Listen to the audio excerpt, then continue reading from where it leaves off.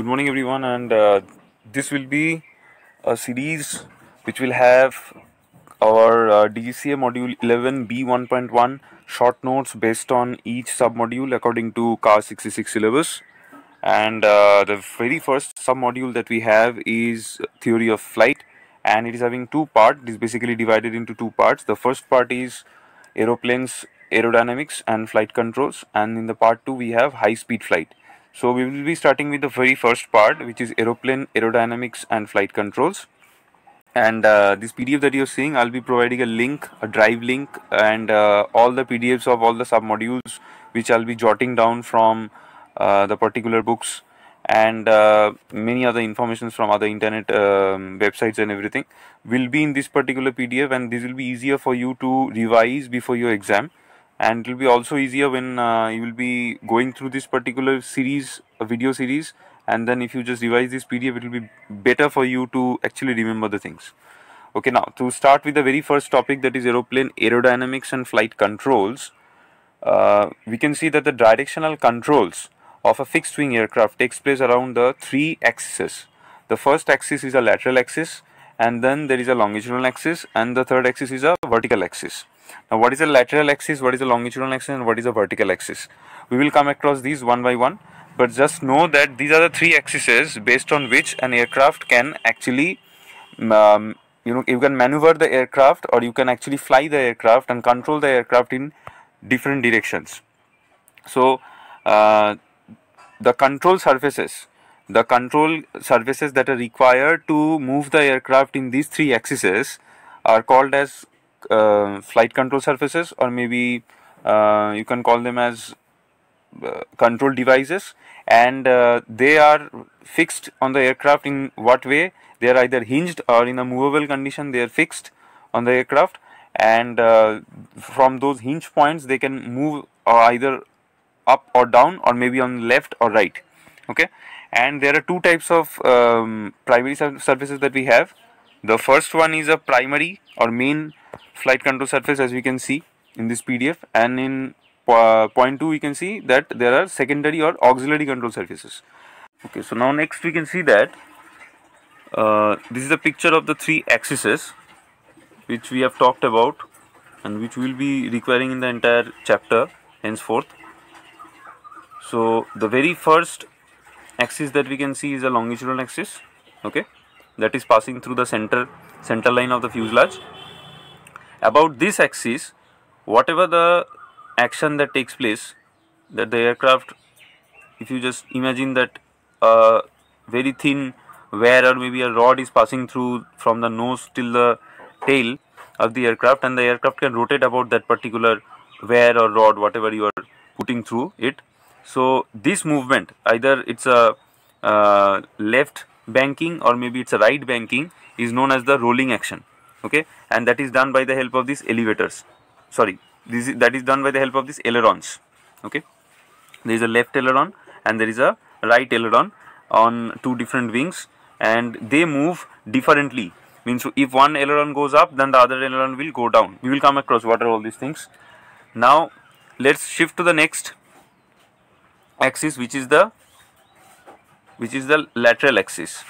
Okay, about this axis, the aircraft can actually make its nose go up or go down. Means it can either climb or it can descend.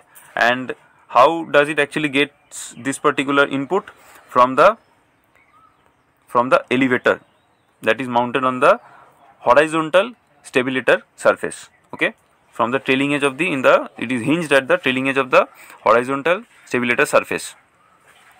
In the same way, we have the third axis, which is the neutral axis or maybe the vertical axis, and about this point the aircraft can go either left or it can rotate on the right side, which gives us the directional stability. Okay, in the picture also you can see it's all written that lateral axis gives us the longitudinal stability, the vertical axis gives us the directional stability, and the aileron or the roll, it gives us the longitudinal stability, lateral stability about longitudinal axis. Now how this particular direction stability is controlled? It is controlled by the help of the radar input given from here, okay, by the pilot. Now let us go to the three primary flight control surfaces. The first one is aileron. Aileron is fixed at the trailing edge of the wing and it moves alternatively. It moves alternatively means, I'll tell you why we say that it is moving alternatively. If one aileron goes up, then the other will go down automatically. They will not, both the ailerons on both the wings will not go up together or down together. Okay, otherwise the main action of the roll will never take place. So that is giving us rolling about longitudinal axis. Then we have got elevator, which is fixed at the trailing edge of the horizontal stabilizer, and it is giving us the pitching, right? It is giving us the pitching about. It is giving us the pitching about the lateral axis. Okay, that's either the aircraft's nose is going up or down, either it is climbing or it is descending. Then we have the rudder, which is giving us the directional stability, and it is also fixed at the trailing edge of the vertical stabilizer, and that is providing us a motion, and that motion is called as yawing. Okay, it helps us to either go left or turn right. Now let us shift to what is basically these primary control surfaces are. Okay, we can see that the primary control surfaces are the simply smaller aerodynamic devices. Okay, they are also aerofoil in structure. They are also aerofoil in structure like this. Okay, they are also aerofoil in structure like this, and they normally have a single spar about somewhere over here. Okay, they don't have two spars like this running parallel to the length, because they don't require, their width is very small. This width is very small as compared to the wing, so they require mainly one spar. So one spar is enough, they don't require this spar. Okay, so that may be a torque tube, I mean that may be in the shape of a tube like this, circular tube, or it may have sections like this, eye sections like this. Means if I just cut the cross sectional view, then the beams may have this type of a structure. Okay, this type of structure, you will find this type of things are available on the rails, on which the trains run. So this is the I-beam structure, and there are also rectangular box beam structures, and maybe some other type of section, T section, or maybe some other section to provide a proper so that it can support a proper bending load of the entire span of the aerofoil. Okay, now we can see that they are typically made up of what? They are made of aluminium alloy structure built around a single spar member or a torque tube, as I have already said, and they have got ribs. Okay, they have ribs like this. They have ribs like this. These are the ribs, and this is a single spar passing through like this, and these ribs are also having, and then finally they are covered with a skin. Okay, so we can see that the lightweight ribs, in order to make them lightweight, what is done is basically they are stamped out from flat aluminium sheet stock. Okay, there are aluminium sheet stocks from which they are stamped out, means holes are being made like this in them in order to reduce the material and also to reduce the weight, because with these holes also it will give the same structural stability. Okay, there will be no structural differences or strength differences. It will still, it has been proven, it has been tested that it will still provide the same structural strength as a solid piece like this would have provided. Okay, as a solid piece would have provided, but that same is not required because that will be increasing more weight when we will be adding more number of ribs like that. So some parts are actually stamped out, or holes are made and those materials are taken out from here. Okay, because those materials are not required. So in that way it becomes lightweight. Now in heavy modern aircrafts or in some smaller gliders and home built aircrafts, it is made by the help of composite materials, which does what? That basically reduces the weight and increases the strength. That reduces the weight and increases the strength of the control surfaces. Now next we can see that there are primary flight control surfaces which need to be properly balanced. Now why this balancing is required? Because it suffers from excessive fluttering. Fluttering is basically the abnormal shaking or the vibration that takes place due to the when the air passes like this. When the air passes like this over and from the bottom surface, so due to this passage of air, as the air leaves this boundary, it either rotates up or maybe it goes down like this. So there are, when it detaches from the surface, there are certain disturbances caused here. Okay, due to those disturbances, these, as they are mounted at the end of the wing, so or maybe at the end of the control horizontal stabilizer or maybe vertical stabilizer, so they will come across the maximum disturbances in the upward or in the downward direction, causing huge vibrations.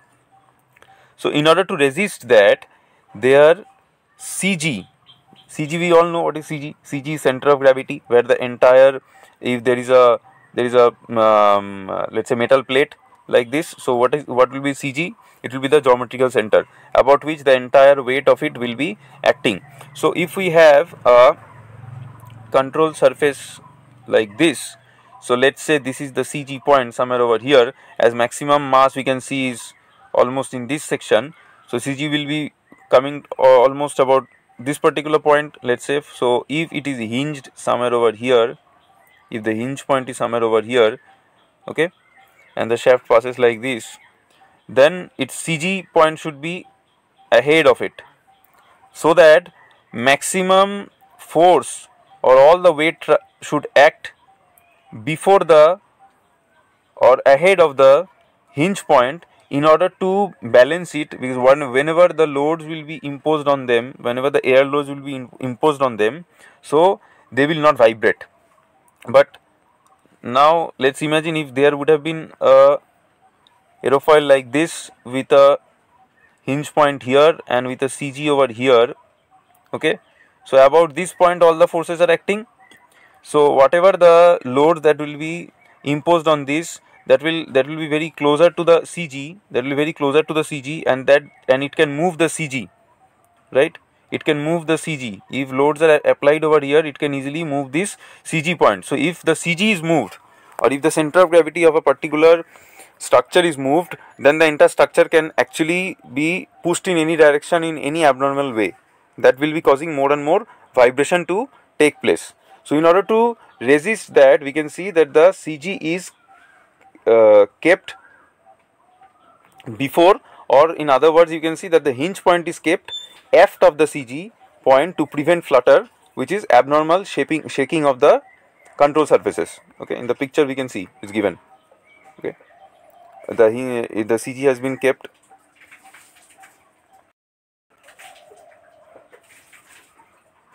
ahead of the hinge points. Now let's go to the very first primary flight control surface, which is ailerons. Now what is this? This is basically those structures which provide the lateral stability about the longitudinal axis. This is the longitudinal, let's say this is the longitudinal axis which we have already studied. This is the longitudinal axis, okay, and it provides the lateral stability. Why? Because rolling takes place in the lateral direction, in this direction, okay. The aircraft either from the back, if you see, the aircraft will either bank in this way or maybe in this way, right? So it is the lateral stability about the longitudinal axis. This is the longitudinal axis about which this will be the lateral stability, either going this way or maybe in this way. So it helps the aircraft to roll. Next, they form the part of the wing surface area. As you can see, they form the part of the wing surface area. These are wing tips of various different types of ailerons and different types of outboard wing ailerons mounted in different types of wings, and they are normally mounted at the outboard section of the trailing edge, okay, because at the outboard section with a very minimum deflection, okay, with a very minimum deflection, it can provide a maximum output or a maximum roll. Now it is moved by the pilot when his control yoke or joystick will be moved. When the control yoke or the joystick will be moved either on the left or on the right, I'm sorry, over here it will be left. Sorry, it will be left or right, not right or right, it will be left or right, and the aircraft rolls accordingly. Okay, if it is put in the left direction, the aircraft will roll in the left direction. If it is put in the right, then the aircraft will bank towards the right. Now how does it function? You can see in the picture, both the ailerons move in opposite direction. One goes up, okay, one is going up this side and the other is going down. Now now the direction in which you want to actually bank, over here they are banking towards the right side, so the right wing should go down. So if the right wing has to go down, then let's say this is the wing, and in order to reduce the lift, what we can do is we have to break this camber. Okay, we will be putting the we will be putting the aileron on this side up, so that the surface area is decreased. Now this is the surface area which is producing the lift. So as the surface area or the camber is decreased, now on this side the lift will be less, so it will go down. So as the aileron goes up, the wing will go down. So to assist this movement towards the right side, what we can do is we can increase lift on the left side, okay, which will assist this particular downgoing movement of this wing. So to assist that, we can do the opposite. What we can do is we can increase the camber area by putting down the aileron of the left side of the wing, okay, which will be increasing more camber area and more lift will be generated. So this side will go up and this side will go down, and the aircraft will bank towards the right section. Now you can also see one thing over here, that the rudder has been turned towards the right side. Now why this is required? We don't require rudder to bank or roll, but we do need rudder to bank or roll. Even we need elevator also to some extent, because whenever the aircraft will be turning either in the left or in the right direction, the input from the rudder is required to change the direction quite easily. Okay, to change the direction quite easily. So in order to assist the banking or the rolling, we need a rudder input also, and in order to maintain, whenever the aircraft will be banking on one side, what will happen, it will also lose some height, or it will actually not be in the altitude where it was before banking or rolling. So in order to even maintain the height, we require some elevator output as well. So whenever we are banking, remember there are three inputs taking place. There is a rudder input, there is the ailerons input, and also the elevator input, which is not shown in this picture, but we do need the elevator also to some extent. And these three functions accordingly, or in a as a group, they work together to actually give us a coordinated turn, which is called as a coordinated turn, with all the coordination taking place. Now that is all about how an aileron actually functions to provide a roll. Now what are the mechanisms which are employed in this type of a rolling movement? The pilot's request or input for aileron movement and roll are transmitted from the cockpit to the actual control surface in variety of ways depending on the aircraft. What are the ways? There can be control cables and pulleys like this. There can be pulleys and control cables like this, okay, which can actually move certain things, okay, that may move something else, that may rotate something else. So these are the control cables and these are the pulleys. This type of arrangement can also be there, and there can be push-pull rods, okay, which will be either pushing or pulling the particular mechanisms. Then there can be hydraulic units. There may be cylindrical arrangements, hydraulic cylinders, and a combination of all these things along with some electrical input in today's modern aircraft can also take place. So in modern high performance aircraft, the inboard ailerons are also used to roll the aircraft at high speed with minimum deflection. So in modern aircraft, you can see in the picture it's given that there are inboard ailerons as well. Inboard ailerons. This is the outboard aileron, which is generally found in every structure, every aircraft, but there are inboard ailerons as well. Whenever the speed is at a very high speed the aircraft is flowing, we don't need the outboard aileron to function, because outboard aileron, if you put input to the outboard aileron, the wing will be deflecting too much, okay. With a very minimum input, the wing will be deflecting too much like this, Okay, so huge deflection is not required. So at very high altitude, the inboard aileron, the movement of the inboard aileron is enough to give you the coordinated bank that you want. Now going to the next point, that is the spoilers. So what are spoilers? Spoilers, they are hinged to the upper surface of the wing to reduce lift. As we can say by their name, they are spoilers. So what basically they are spoiling? They are spoiling the lift. So when they are stored up or raised up, these are the spoilers. You can see with the red arrow it has been shown. They are in series one by one. It is like spoiler 1, spoiler 2, spoiler 3, spoiler 4, and these when goes up, they will be actually breaking the camber, and the surface and the airflow that is passing over the wing will be disturbed over here. Okay, will be disturbed over here. So that will be decreasing the lift, decreasing the speed also to some extent, and that can sometimes assist the aileron, in banking in a particular direction. So let's say if we are banking towards the right side, so if these spoilers are up, so sorry, not in that, if these spoilers are up along with the elevators, along with the ailerons, if these spoilers are also up along with the this is the aileron, okay, this is the fuselage section, this is the aileron of the left side, increasing lift.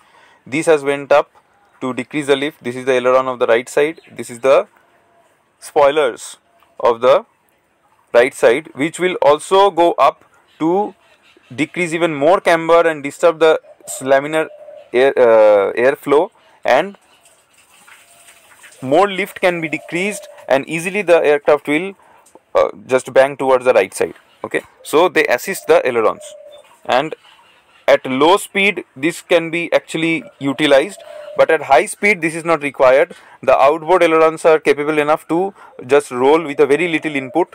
You don't require at high speed all these things. So what will happen? Automatically these will be engaging. There is a certain mechanism which will automatically engage after a certain high speed, and only the ailerons will be taking over the rolling actions. Then we have the elevators, which is responsible for the pitching action. Okay, it allows the aircraft to pitch about the lateral axis. Pitching means the aircraft's nose will either go up or down according to the input given by the pilot. If it needs to climb, the nose will be going up. If it needs to descend, then the nose will be going down. So we can see that they are controlled by control cables and push rods, just like ailerons from the cockpit. And in heavy aircrafts in today's modern world, they are actuated electronically from the cockpit with some electronic mechanisms which are very easy to control, and with very minimum mechanical effort put in them.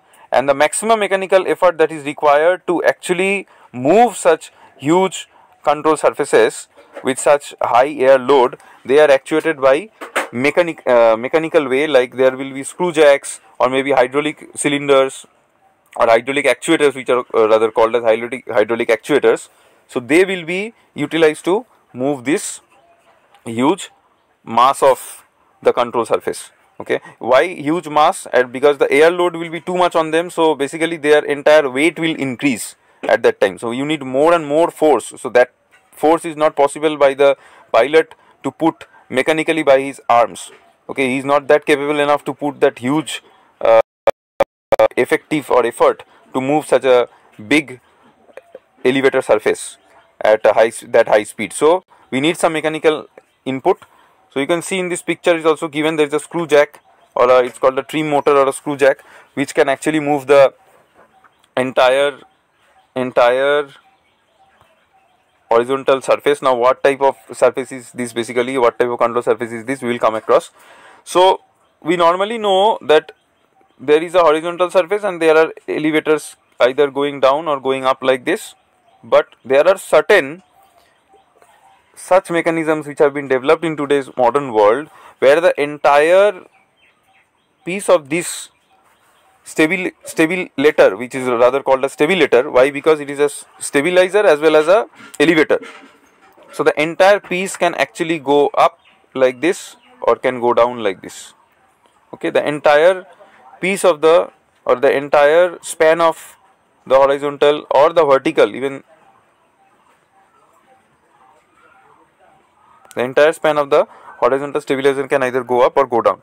So movable horizontal tail section called a stabilator is a control surface that combines the actions of both the horizontal stabilizer and the elevator, and the entire function together, when they entirely function together, and this type of an arrangement is called as a stabilator. Okay, and this entire stabilator can be moved by various mechanical ways, some actuators and screw jacks and all these things. And there is a variable incidence stabilator, which is referred to as any horizontal stabilator in which the angle of incidence, as I have shown in the picture, the angle of incidence of the horizontal stabilizer is adjustable, and this is a stabilator, and this type of stabilator is, you can call this as a variable incidence or horizontal stabilizer. Okay, it's a variable incidence horizontal stabilizer where the entire piece of the thing moves together. Okay, it's not only the elevator that moves, the entire control surface can move. And why that is required? Basically, the entire control surface to move, because if you just move a small elevator area, so you need more input, mechanical input. But if you move a bigger area, you don't need that much of mechanical input. With a minimum movement of such a huge area of the entire horizontal stabilizer will give you the proper desired action or proper desired effect that you want. Okay, by varying the angle of horizontal stabilizer to adjust pitch, less drag is created and the elevator size and the deflection may be reduced. Okay, as I have already said.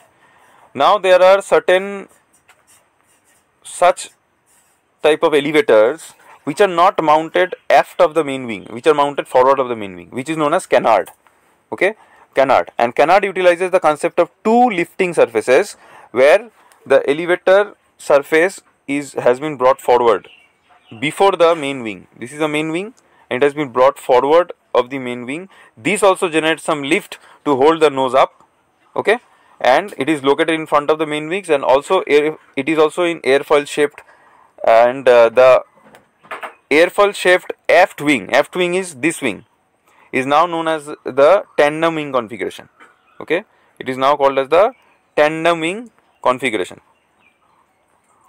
Then we have got radars. Radars are used to move the aircraft left or right about the neutral or the vertical axis, as we have already seen previously.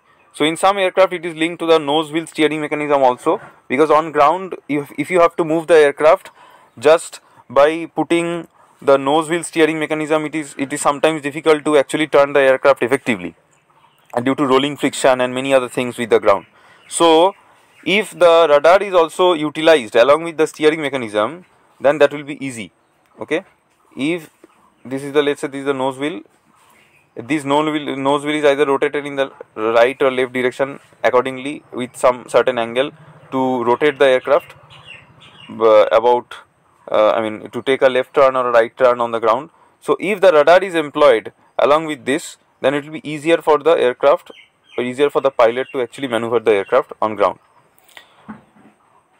So there are split radars in some aircrafts, split radars like this. Let's say this is one part, this is another part, one above the other. So you don't require both of them to operate. Both of them will only operate when it is a low speed and it require a huge deflection to be made. But when it will be a high speed, maybe only one will operate. Any one will operate. Okay. Then you have got yaw dampers. Yaw dampers is basically whenever the fluttering of the rudder will take place, yaw dampers are used to stop that fluttering. Okay. Yaw dampers are used to stop the fluttering. So what will happen? They have got some sensors. The yaw dampers are having some sensors which are put into the hydraulic, which actually signals the hydraulic power control units or the PCUs, which actuate or stops the rudder fluctuations. Okay, it will not allow the huge vibrations of the rudders to take place. But if this automatic movement is sometimes excessive, okay, but this automatic movement of balancing the rudder vibrations is sometimes excessive, that if it is moved in an excessive way, then that may actually cause fatal accidents. Okay, that is the reason a type of a limiter which is called as radar limiter has been placed in the rudder area, where it does not allow the rudder to move more than a certain angle if not asked by the pilot or if not initiated by the pilot. Okay, that the yaw dampers cannot actually move the radar to a very huge deflection in order to stop the fluctuations or the vibrations that are taking place. So in order to do something good, if it does something bad, that will be that will have a catastrophic effect. Okay, that will have a fatal consequences. So I mean, the aircraft may lose all its controllability and it may turn to certain direction. It may actually lose all its control and can fall down and crash. So that's the reason limiters have been kept, so that only pilot can actuate it up to a maximum. Secondary or auxiliary control surfaces, I think these we can start in our next series, and in order to make this series with within some certain time limit, I am not increasing this particular video series and not making this too lengthy, because that will be difficult for a lot of people to actually catch up, because this is for those people, basically those who want to revise and they don't get time. So it's basically made for them, whether they are working on field or maybe working somewhere else, and or maybe they are in the college or class and they have just passed out, or maybe they want to revise for their college or whatever is the case. So it's basically for the revision purposes. It's not a thorough class or a thorough explanation going on. So that's the reason I just want these videos to be as short as possible. Like, I'll try to make it within 20 to 25 minutes if possible, so that it will be easier for you to understand. And all these PDFs links will be provided in the description section. You can check all those drive links. From there you can get all the PDFs. This PDF also you will get. This PDF has been made for the entire submodule 1, and in the next video I'll be coming up with the secondary auxiliary control surfaces. Till then, goodbye, and just revise, keep revising. If you find any doubt, ask me in the comment section. Thank you.